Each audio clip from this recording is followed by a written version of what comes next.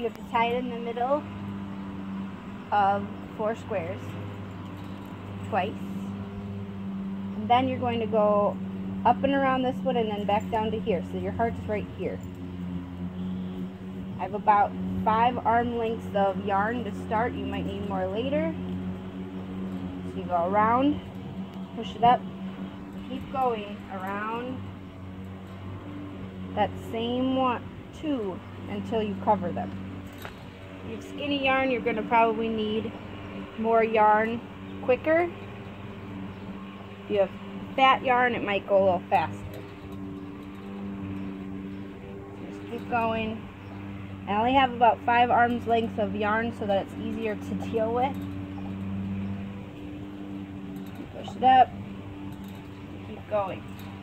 So about 5 arm lengths is going to just get these 2, and then you're going to need another 5 arm lengths to do the other part of the V. So once you have that part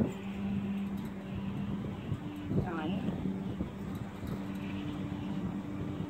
you'll take your end and tie it again in the middle. This is where the kids probably are going to need a little bit of help tying. And any little ends they have left can get tucked inside. Hopefully their ends are a little shorter than mine. Then you take another 5 arm lengths of yarn, tie it again in that middle, twice, tuck your tail, and then you're going to go from this one and cover these. So they're going to go over each other.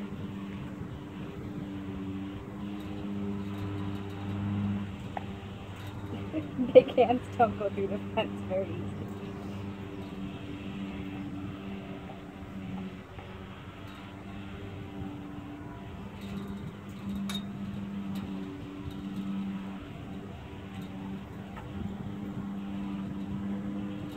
Once you're done,